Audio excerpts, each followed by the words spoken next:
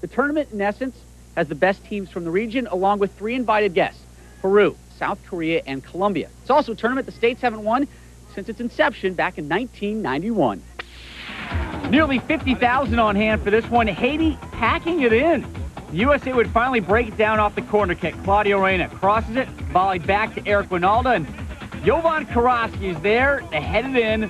1-0 Stars and Stripes. 55th minute, they break down the bunker D again. Claudio Reyna gets it, streaks into the box. He's dragged down. Draws the PK. Eric Winalda will step up. Looking for goal number 34 with the national team. He finds it. That's tops all time. Waning moments of this one. 89th minute to be exact. Claudio caps a great night with a nice little through ball to Kobe Jones. Kobe is quick. Rounds the keeper.